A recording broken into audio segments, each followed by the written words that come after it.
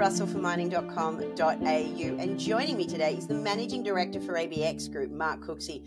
Mark, it's great to see you again. How are you? Yes, I'm well, Shane. Great to see you again so soon. It is. Look, I'm not going to lie. I've enjoyed our chats this week. It's been great to see what you're doing on the road and how you're progressing ABX in the North American markets. But I want to touch on a little bit about what you've done today. Now, I believe you're coming to us from Canada right now, and you've just recently been on a tour with Ucore, who ABX Group has signed an MOU with.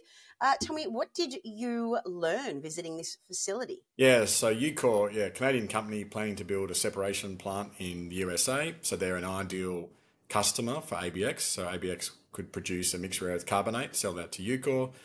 So today I saw their demonstration plant. It's a couple of hours from Toronto. And so had good discussions about their plans and their progress, and a great tour of the plant to really learn the intricacies of the technology and where they're up to in their development.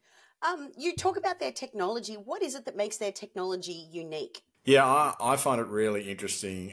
You can imagine with any sort of process, and in this case, rare earth separation, there's an incumbent technology that is sort of a standard that people use, right through to brand new technologies that some people are trying. And Ucore is sort of in the middle, which is very interesting to me. It's effectively the same chemistry as the current solvent extraction technology, but much better engineering. And I'm quite attracted to that because it still offers significant improvements over the incumbent, but less risk because it's got not as many new dimensions to it. So that's what I think is a compelling prospects for the technology.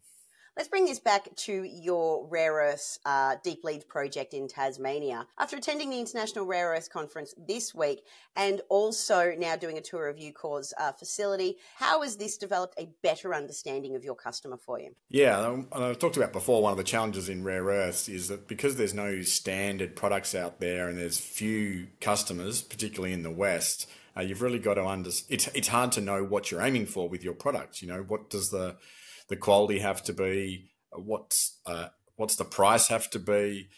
So this whole week has really helped us understand those requirements a lot better, and helped establish the right relationships to continue to do that, which really gives us an objective, something to aim for. So we now know when we're planning our exploration and our metallurgical work and our financial studies, we've got a much clearer picture of what we need to deliver, what we need to achieve in order to attract customers. There's definitely a big opportunity here. You know, we've got customers really screaming out for product, and it's hard to get new mines up. So whoever gets a good project up first is in a really great position. Just to sort of simplify this for people who aren't in the rare earth space, a lot of this week has been about investigating not so much just what your customer needs, but what your customer needs at the final end of the product to refine what you're producing from deep leads. Yeah, absolutely. And so again, it's only really by having detailed discussions that you see more about, say in the case of Ucore, what their potential customers are demanding, and that helps guide us to think, right, okay, if that's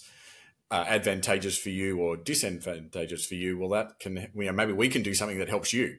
And so that sort of partnership approach, I think, is a real opportunity for like-minded parties trying to create the rare earth supply chain. Listen, Mark, this has been a great tour of North America from my desk. Thank you very much for taking me on the journey with you. And thanks so much for being here. I can't wait to see what comes for Deep Leads next. Yeah, great. Thanks again, Shane.